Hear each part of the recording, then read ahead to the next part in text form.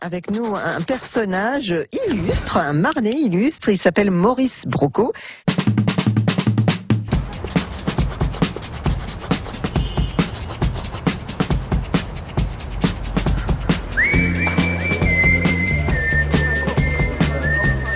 Das Maurice Brocco ist ein 24-Stunden-Renner, was irgendwann angefangen ist in die Niederlande. Dieses Jahr für die zweite Mal in Deutschland oder in Leipzig. Und ist ein Renner, wo man 24 Stunden hat, um etwas wie 400 Kilometer zu schaffen.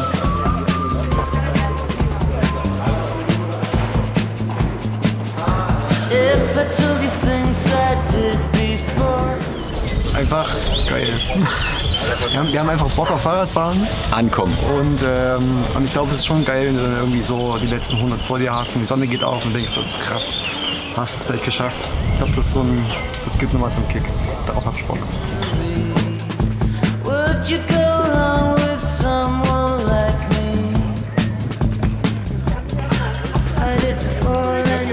Auf die 400 Kilometer nehme ich meine Frau mit, weil ohne sie geht es nicht und es gibt Motivation und Kraft, die 400 Kilometer zu überstehen.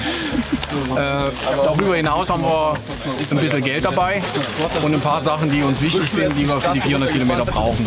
Das wären so Waffeln, Kekse, alles was schnell energetisch ist und natürlich Licht für die Nacht.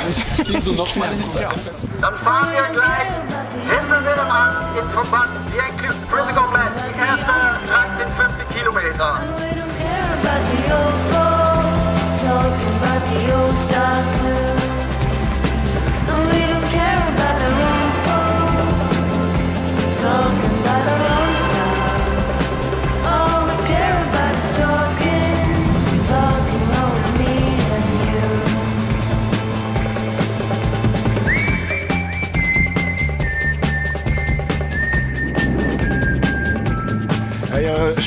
Ich bin am ersten Standort, erste Strecke ein bisschen übertrieben, jetzt ab Unterkacker ging es mir halt scheiße und ich bin raus, Knie ist futsch.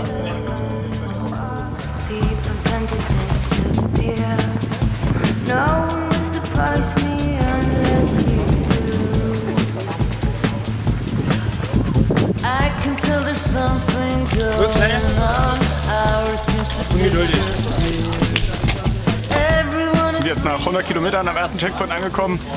Lief bisher ganz gut, bisschen windig, aber ich glaube, wir können die nächsten 100 Kilometer ungefähr angehen. Ich glaube, bis Chemnitz sind es ungefähr 100 Kilometer. Ja, wird ganz nice, glaube ich.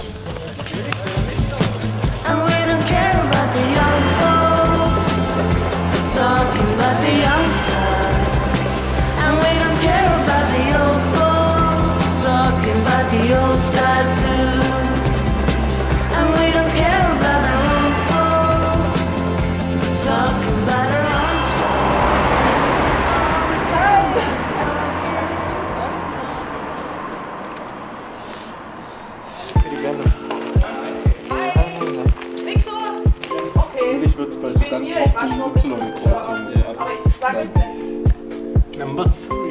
Ey, Markus und auch nicht gut auf. 16 durch. 8?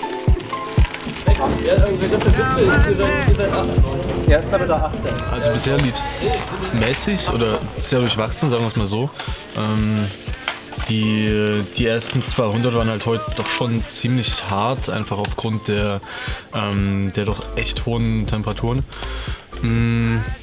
Dann war eigentlich so die zweite Kontrolle, die zweite Checkpoint war dann einfach echt mal so ein bisschen die Rettung. Habe ich ein bisschen rausgenommen, war da ruhig ein bisschen länger. Also vielen Dank auch an die netten Leute dort. So. Nee, aber ab dann lief's richtig gut. Dann ist die Temperatur ein bisschen gefallen, es liegt mir mehr und konnte einfach wieder ein bisschen aufdrehen und ja, Meter machen.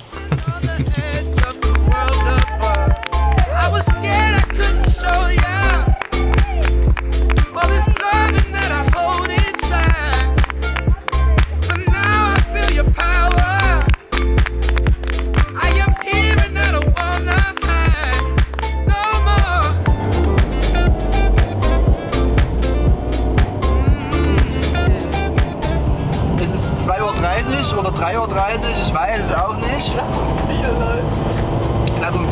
sagen die Kollegen. Wir sind jetzt in Mohorn. Fahren sozusagen dem Feld wieder entgegen. Waren schon in Radebeul. Haben uns auf den Weg gemacht, jetzt Richtung Freiberg.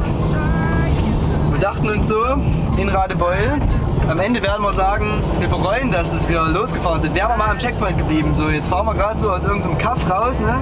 Schön die Straße. Ich dachte so, oh, Obacht, ne? Und dann, bing, hat's geblitzt.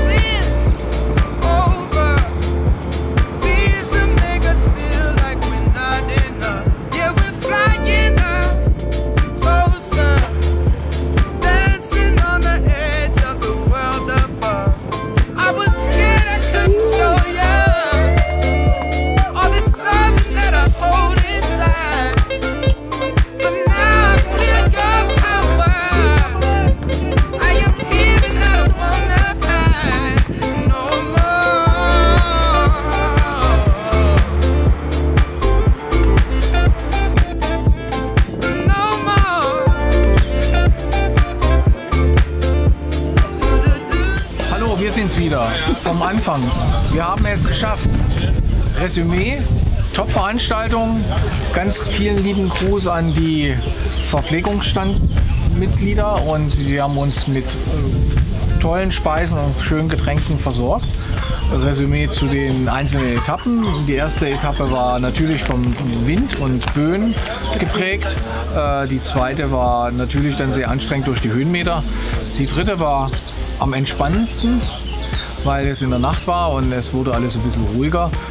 Die vierte haben wir uns ein bisschen gequält, aber dank meiner Frau habe ich das auch geschafft. Also macht weiter so und toi toi toi fürs nächste Mal. Jo, war nice. Auf jeden Fall nächstes Jahr wieder. Also bis nächstes Jahr und jetzt erstmal gute Nacht. Also einfach riesen Dank an die tollen Mädels und Jungs, die da die Verpflegung gemacht haben. Ja, das war wirklich super. Das war total lecker.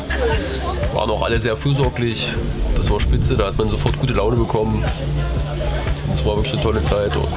Ja, also Maurice Brocco, ich kann es jedem empfehlen, das ist eine absolut geile Erfahrung und ich hatte eine super Crew, mit der ich gefahren bin und ja. Gutes Wetter, vielleicht viel Wind, aber eigentlich ist es richtig gut gelaufen. Ja, ich bin sehr zufrieden. Es hat Spaß gemacht, ne? So ein Rennen organisieren, obwohl ich nicht so viel organisiert habe. Jochen hat eigentlich fast alles gemacht.